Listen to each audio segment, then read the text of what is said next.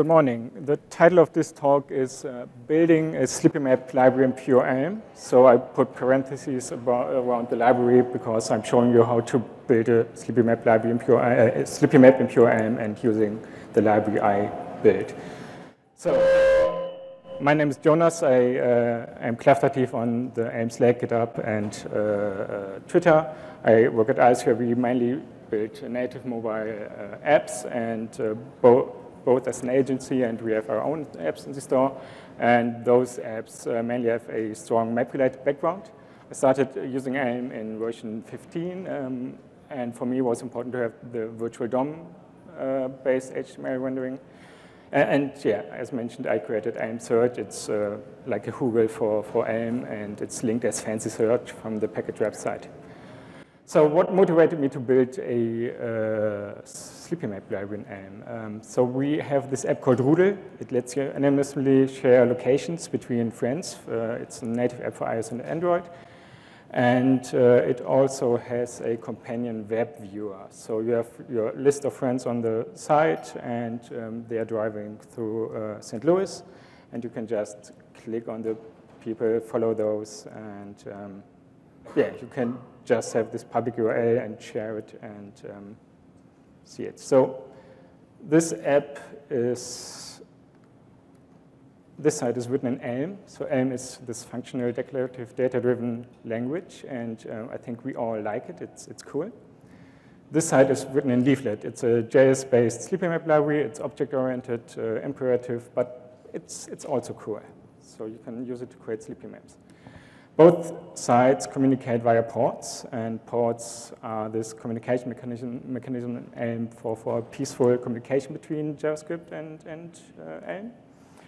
But both worlds, the different paradigms, the functional and object-oriented, when you talk between those parts, you often have obstacles. So you have like your list of people in Elm and your markers on the map, and you have to duplicate the state and sync it, and you have to wrap the large map IPA, and then you have to do data diffing and applying patches when data changes and you want to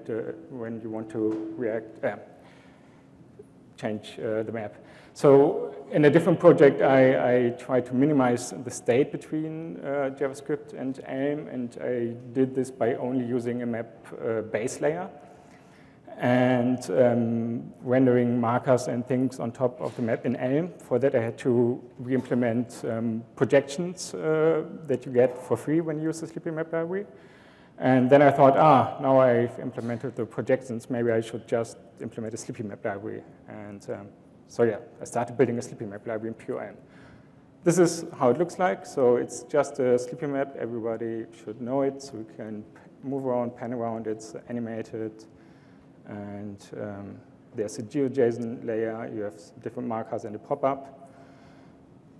And it's called Slippery Slope. It's called Slippery Slope because it's initial beta version at the moment. The code is at collaboratively Slippery Slope. I wanted to publish it on the Elm package website, but there are still some things I want to improve. So it will be there soonish. And when it's stable and feature complete and stuff like that, I want to move it to a special GitHub organization to support the community around it, because Slippy maps,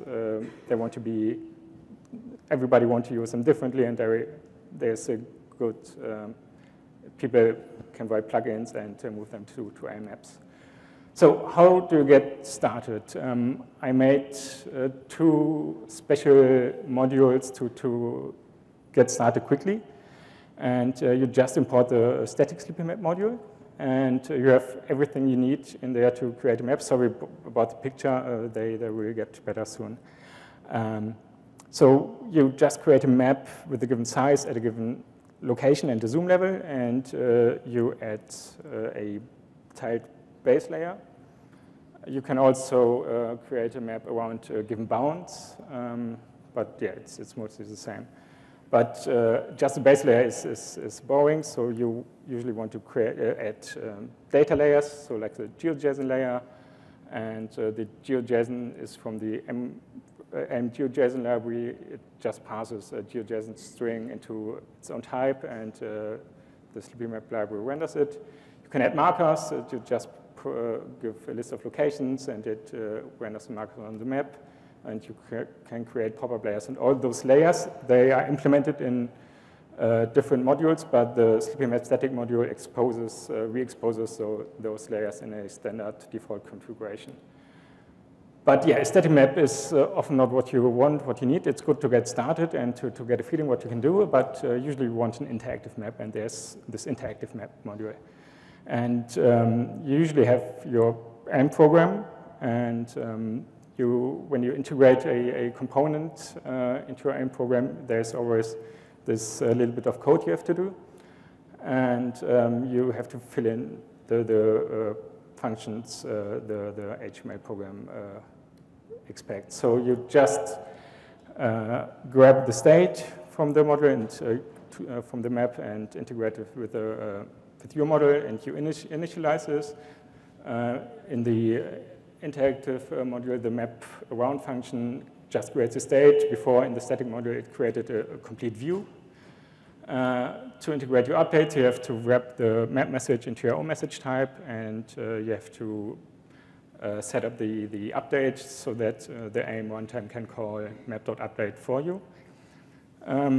You have to set up subscription as well, because there's keyword interactions and subscriptions for dragging.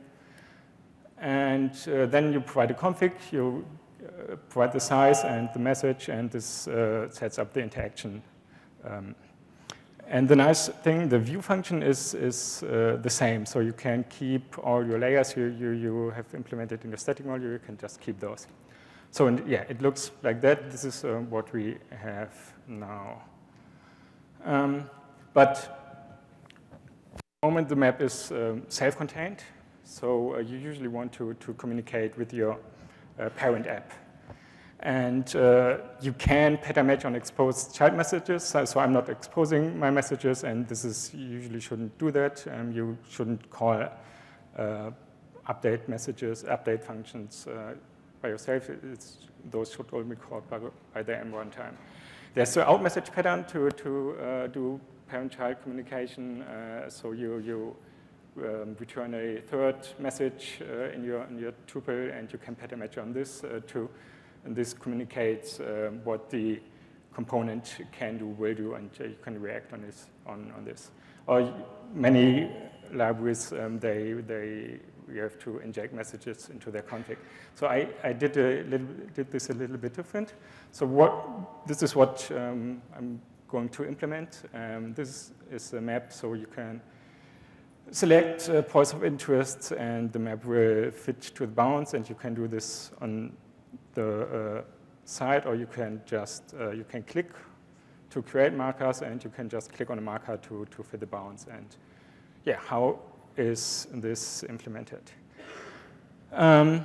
So I did this with events. So you have to call the view with events special function, and it expects a list of events. And it's mainly like a normal event setup in AIM, but when you create the decoder, the library gives you the point, the pixel position, and the location where the event happened, because you usually are interested in that, and you can create your decoder from there.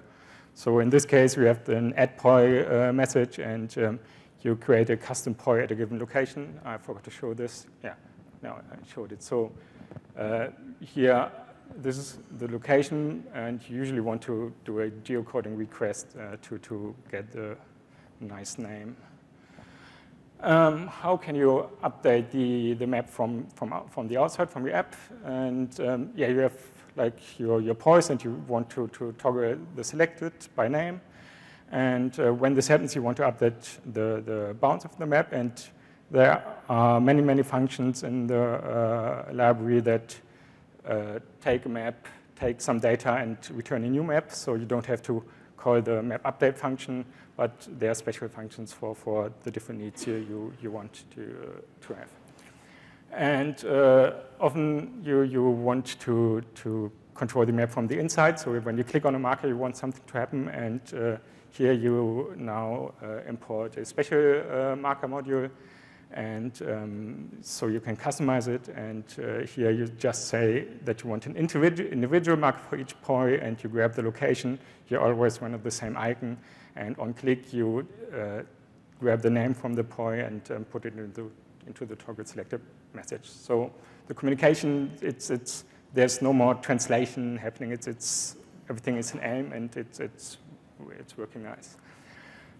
So, but most of the time, there are many different layers in the library, but most of the time when you build a Slippy map, you have your own ideas how you want to display the data, and so the map needs to be extensible, and this is what you usually expect from a Slippy map library when you have used JavaScript-based Slippy map libraries. There are many plugins for the different libraries.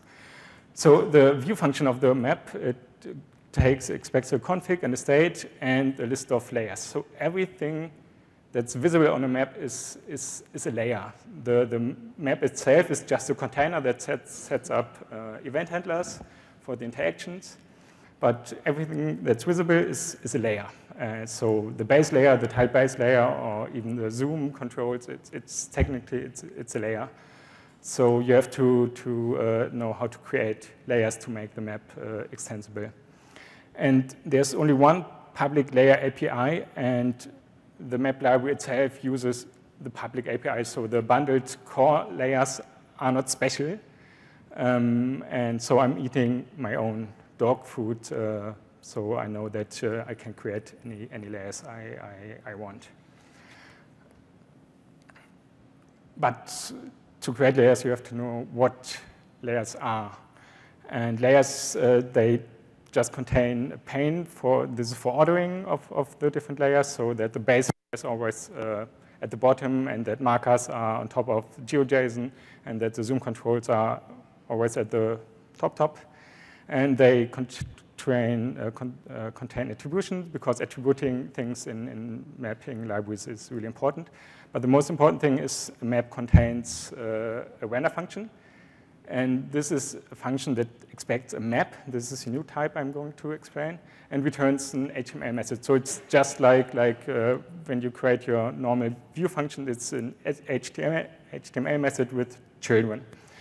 And the map message, it's a combination of the map config and the map state and calculated properties and functions, because every layer, they usually want to do kind of the thing. They want to show geolocated data in pixel space, and for that you have to have like a projection function, and this function always depends on the current state of the map, and layers also need to know like the bounding box of the map to filter data they don't want to display.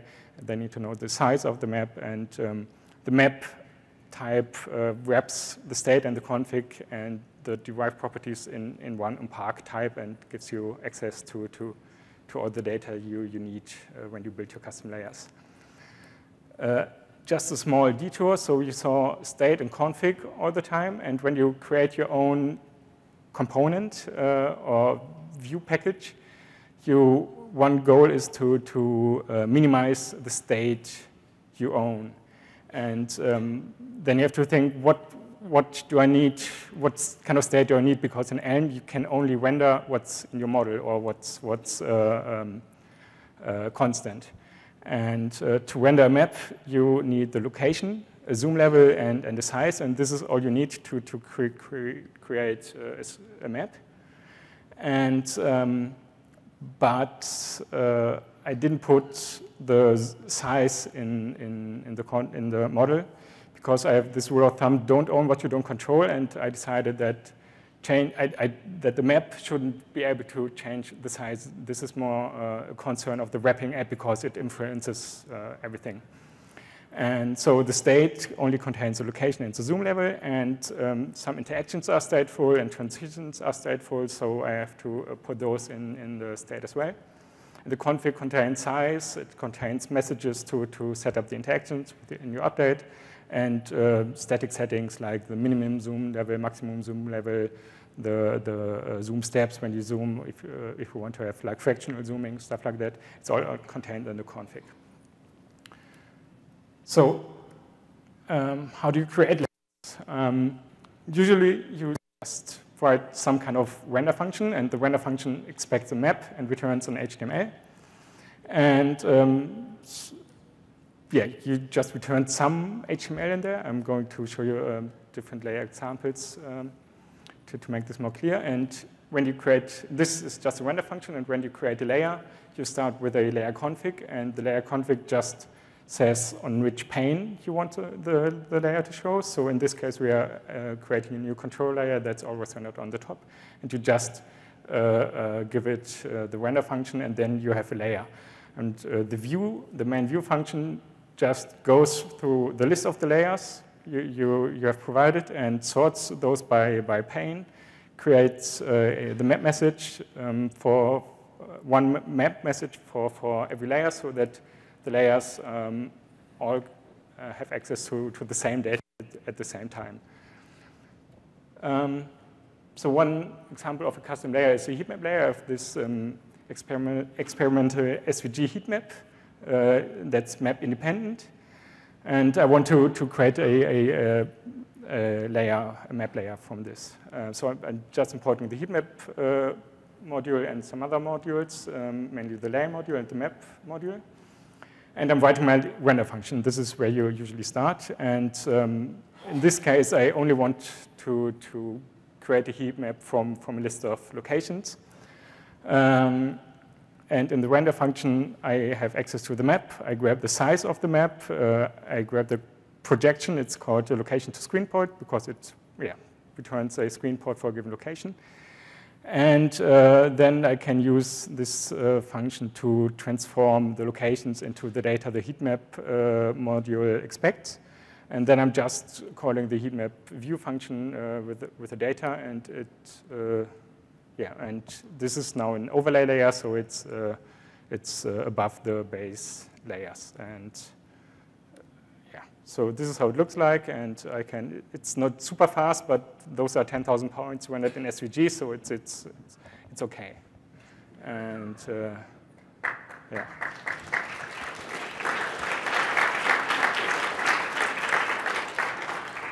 one other nice example, so I flew in from Cologne yesterday, and there's this great circle arc I wanted to write. So I saw the screen in the airplane where you see where you're flying, and I thought, I should implement this. And this is a nice example. So now I'm extending a existing layer. So in the Slippy map library, the different layers build on top of each other. So I have like abstract layers and for markers or tiles, and then I can just create specialized layers on top of it. And in this case, I'm extending the GeoJSON layer, and so now my render function doesn't expect a map and returns HTML. It just takes a start and an end location, and it returns GeoJSON. So I'm creating the GeoJSON on demand. And I have this location between add function, and this gives you a new location at a point between those function on the great circle.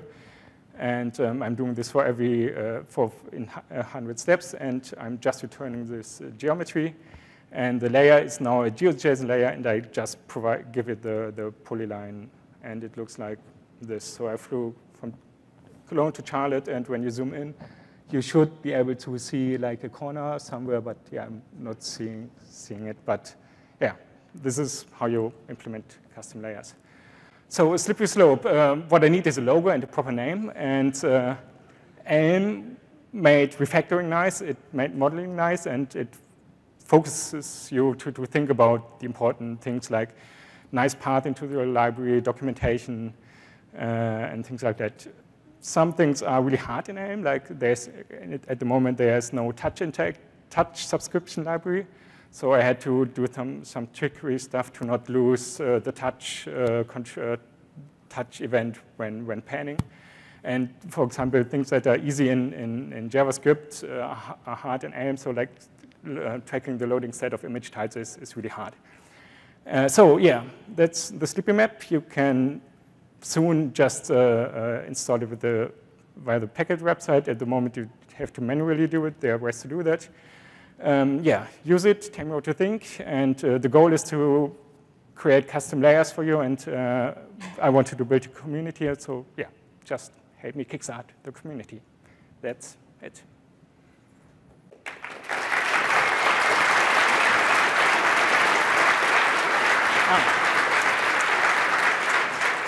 I forgot to mention, so the slides are implemented as Slippy map libraries, so as a Slippy map. So yeah,